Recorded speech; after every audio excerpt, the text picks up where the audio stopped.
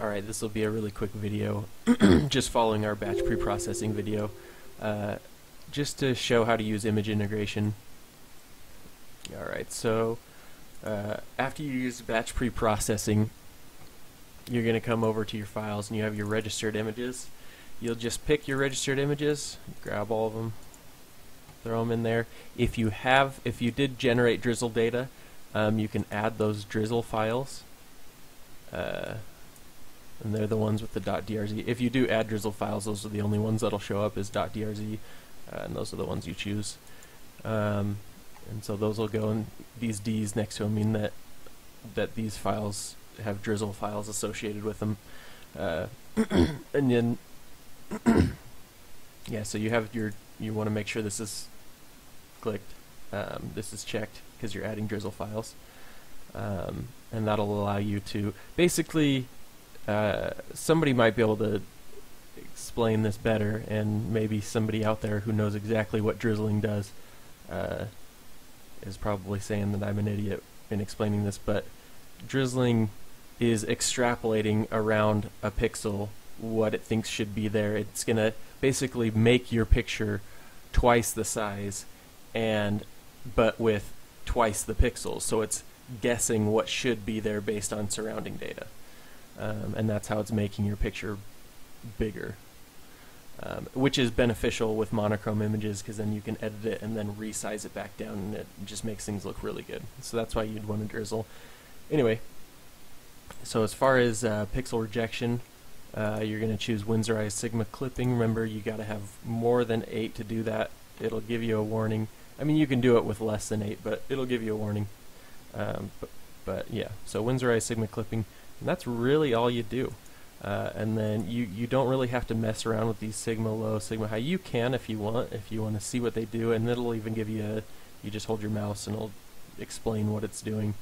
But basically, for general use, you don't really need to do too much more than that, and then you'll just hit this apply global, and then it starts going. These are all retrieved from the cache because it remembers it from when you did it with the batch preprocessing.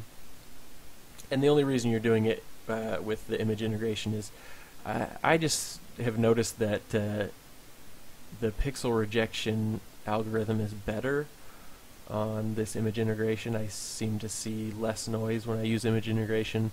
Also, I can just add these Drizzle files just a lot easier. Alright, so we'll look at this. I don't know if you remember from the other video, but this is a lot more being rejected. A lot more noise being rejected, which is really nice. Alright, and so here's our final image. We'll rotate this again. Alright, there's the final image. Alright, and then the next, I guess I could just do it in this video. We'll just show you how to drizzle this real quick, because it's really easy to do. Alright, so you're just going to open up processes, and then you're going to go to Drizzle Integration here, and opened off screen. Okay, and then you'll just add those Drizzle files right here. And you'll know that they're the files that go in here because they actually have data. The other ones, when you did batch preprocessing, they're all 1 kilobyte. There's no data, but now there's data written to these files, so they can be extrapolated using this tool. So you'll just apply those.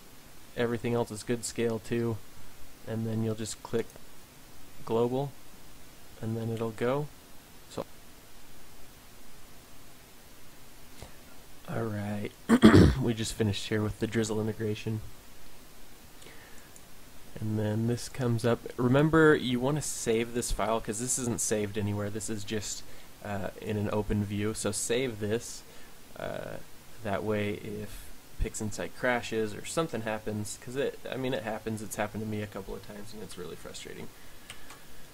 Yeah, you just save that, and then you're good to go. You have a Drizzle integrated image.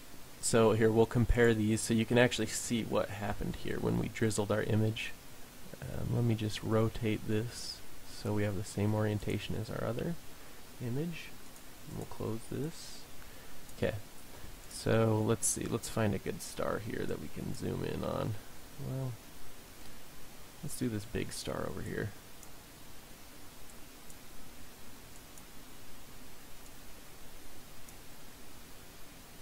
Okay, so as I zoom in here, you can start to see the pixels.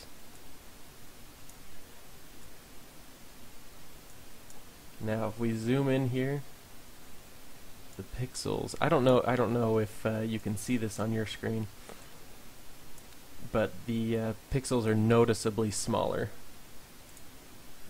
on our drizzled image, and that's because there's more of them. The picture's bigger.